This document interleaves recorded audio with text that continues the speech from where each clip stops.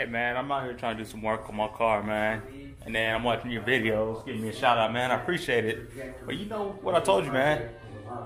You can't release the videos when I'm out in the garage working, man. I don't get any work done watching the videos. I appreciate the shout out though, man.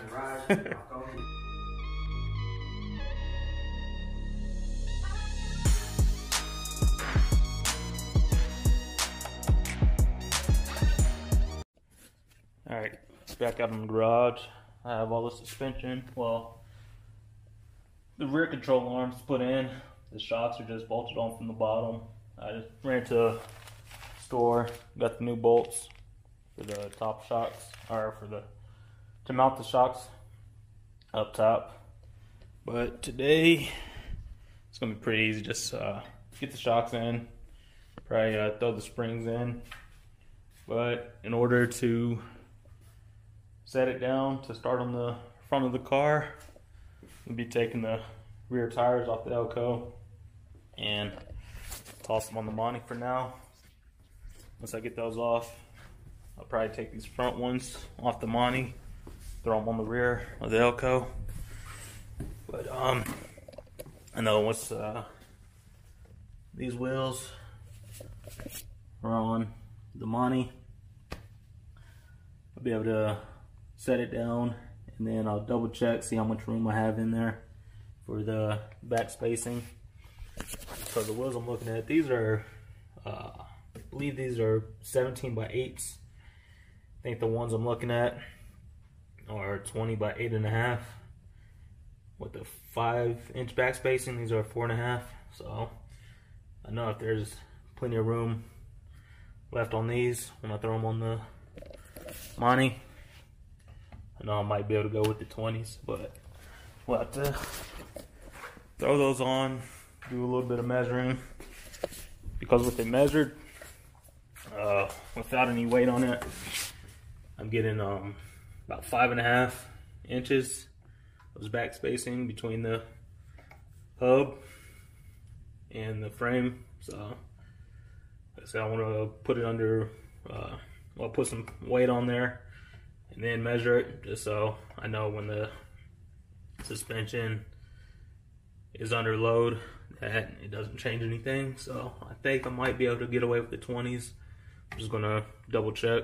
So in order to do that, put the wheels from the Elco on here, because the steel wheels won't clear the calipers. So yeah, put the camera down and start getting busy. Note to self: you're gonna run locks on your wheels, remember where you put the key. Might take me a while to find it, so get back to looking.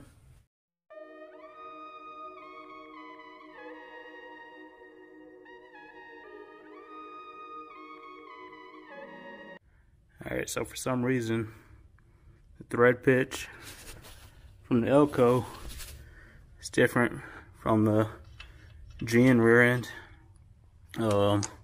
Luckily I do have a couple extra lug nuts from the tires that came on there. Can't find the driver's side ones though, but I have a couple, and then I had an extra from the Blazer.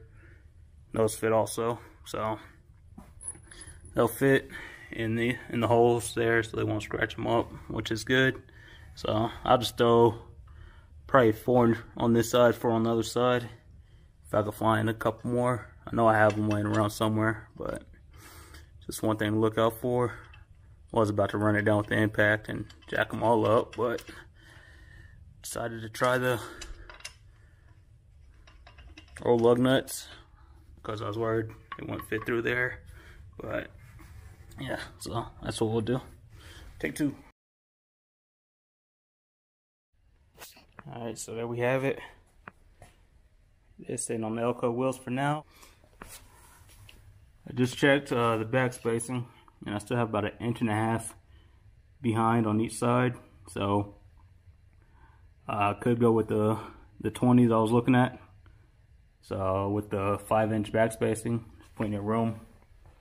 I think I need to go a little bit bigger than definitely 17s, but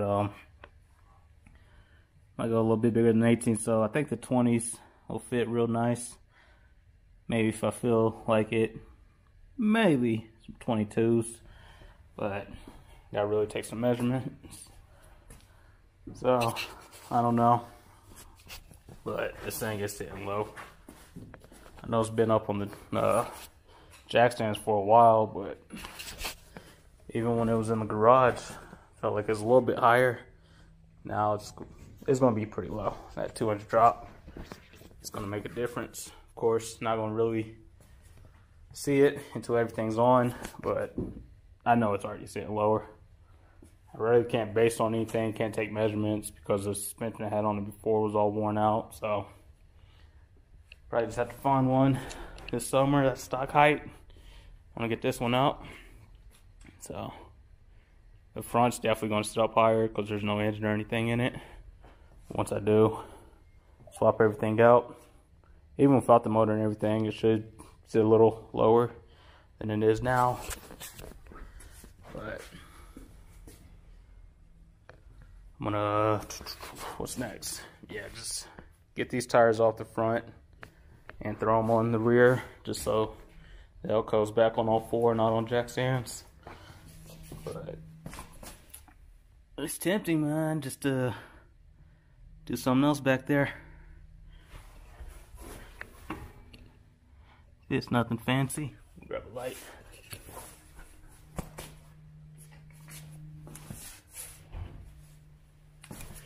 Nothing real fancy on the Elco. Just shocks and springs. I think 1-inch lowering springs. But other than that, just all stock rear end.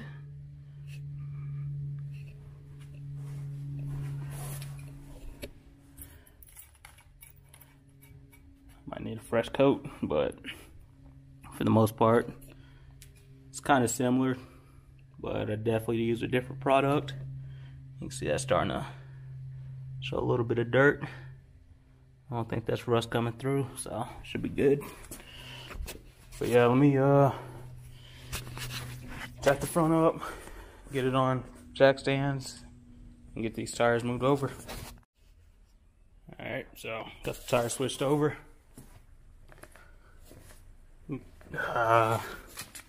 It still looks like it's sitting lower for now. Gotta let all this stuff settle in, get some weight in the car. But I'm just gonna start pulling apart the whole front end. So it's all just bolt off stuff. You just gotta be careful when you do the lower control arms with the springs in there.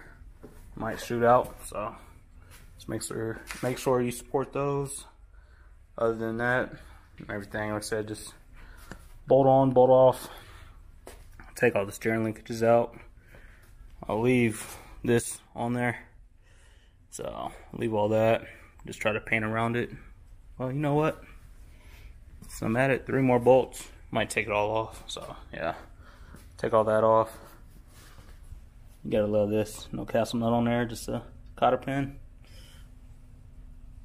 Safe. Yeah, just gonna start tearing it apart.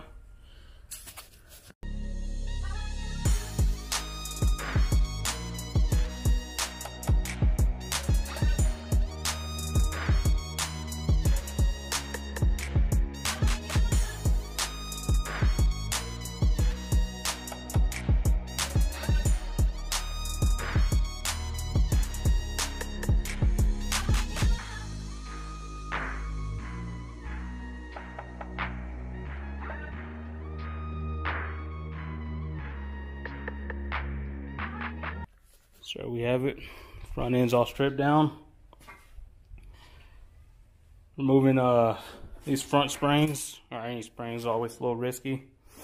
The way I did it, it's probably not recommended, but it worked for me. Just removing the whole, or both control arms and the spindle all in one piece with the rotors and everything attached. So that's all out. Did have to cut some bolts, but I knew I wasn't reusing any of this stuff, so next step is clean up the whole front end, paint it while the steering rack is out. Still debating if I want to just use the non-power steering that came on it or switch it over to power steering. Keep hearing both goods and bads about it, so we'll see. But front end is out. I think might be enough work for today. Clean everything up. I'll make sure to keep some of the bolts and the body shims that came off of it, even though I'll probably just end up getting all new ones. But yeah, that's it for the day. Oh, and these shocks. I don't know how it came out. The other shock, well, they're old, but it just pretty much ripped right out. And the smell of hydraulic fluid is horrible.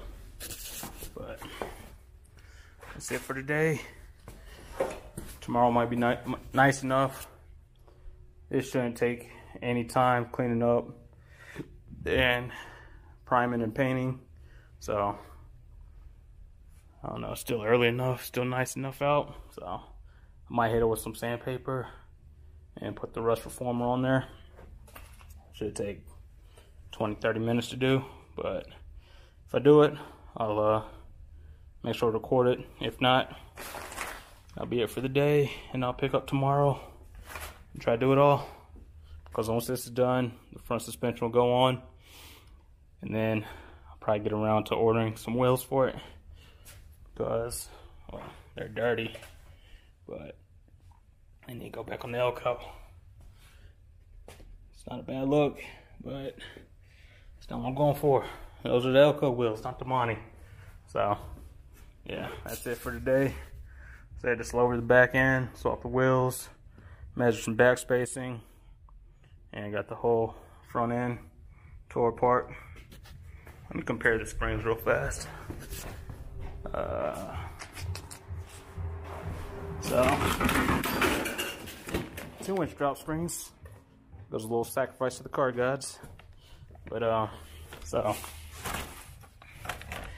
those are the difference between the springs. You can see the height. So these should be no problem with putting back in. Looks like about 2 coils of a difference. I don't know the spring rates offhand. I'd probably look them up on this one. Those ones, I'd have no idea. But stop talking and call it a day.